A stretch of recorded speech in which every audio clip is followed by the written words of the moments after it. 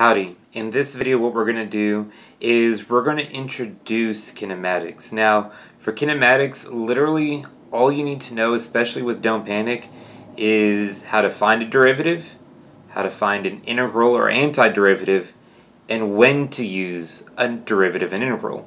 And if you know that, man, y'all are going to be solid for this exam.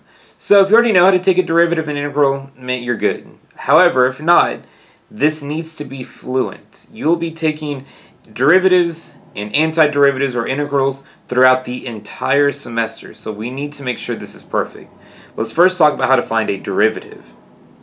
Now, the way that you find a derivative is, let's say you're given some f of t, and that's a t to the n, where a and n are just some constants. T is your variable.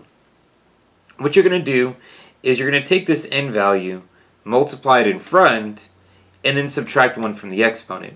So for example, if f of t is 7t cubed, all you're going to do to take the derivative is you take this 3 to multiply it in front. 7 times 3, that's 21. You subtract 1 from the top, and so it's a 2. So hence it's 21t squared.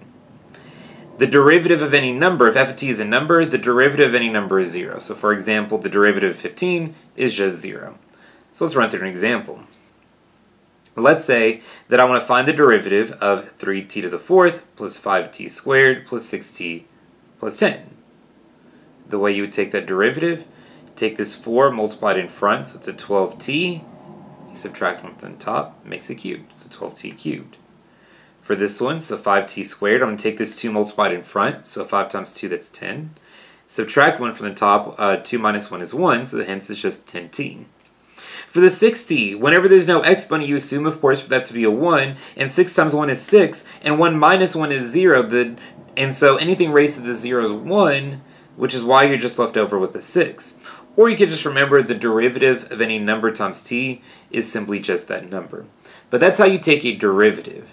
Now that we know how to take a derivative, let's take an antiderivative, or integral. The way you're going to do that, okay, say I want to take this symbol right here means to take the antiderivative or the integral. If you wanted to integrate a t to the n, where a and n are just numbers, t is your variable, what you're going to do is you're simply just going to add 1 to the top and divide by that number. And then you're going to write this plus constant c. The reason you need to write this plus c is because whenever you take the antiderivative of the derivative, it needs to go back to its original function. So let's say I took the antiderivative of this guy up here, the 12t cubed plus 10t plus 6. What you would be left with is 3t to the 4th plus 5t squared plus 6t plus 10. Well, except you wouldn't have the plus 10 because there's nothing there. And so that's what the c stands for. The c is some arbitrary constant. It could be 0, or it could be 1, or it could be 2, or it could be 10. We don't know, and given initial conditions, we'll be able to solve for that. And we are going to be solving for this, for that plus c, that constant, several times throughout kinematic problems. But anyways, let's go through an example real quick. Say I wanted to integrate 7t cubed. All you have to do is add 1 to the top. 3 plus 1 is 4. Take that number and then just divide it. So it'd be 7t to the 4th divided by 4, and as always, plus c.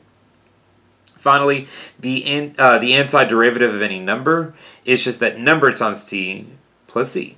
So the integral of 15 is simply 15t plus c. So running through an example, let's say that I want to integrate the exact same thing, but now we're going to do the antiderivative of 3t to the 4th plus 5t squared plus 6t plus 10. All I'm doing, adding 1 to the top, that's 5, and dividing. Adding 1 to the top, that's 3, and then dividing. Adding 1 to the top, that's 2, and then dividing. And 6 divided by 2 is 3. Then I take this 10, this number, the integral of any number is just that number times t, and then finally always plus c. Now that I know how to take a derivative, now that I know how to take an antiderivative, and by the way, in Physics 218, Don't Panic, this is as hard as your derivatives and integrals get. I've only seen one example ever where you had to use like a quotient rule, and that was pretty nuts. But you're not going to get into any crazy derivatives and integrals. Save that for your calculus class.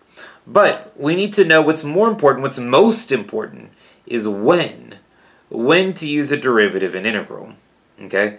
What's going to happen is you're going to be, with kinematics, you're going to have one of three equations.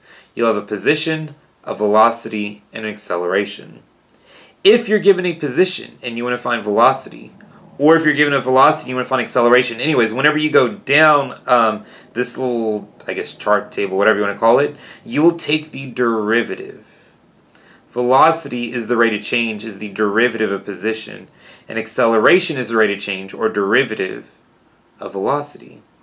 But if you're given acceleration and you want to find velocity, or if you're given acceleration and you want to find position, you're going to have to integrate up in order to get to that position. Okay?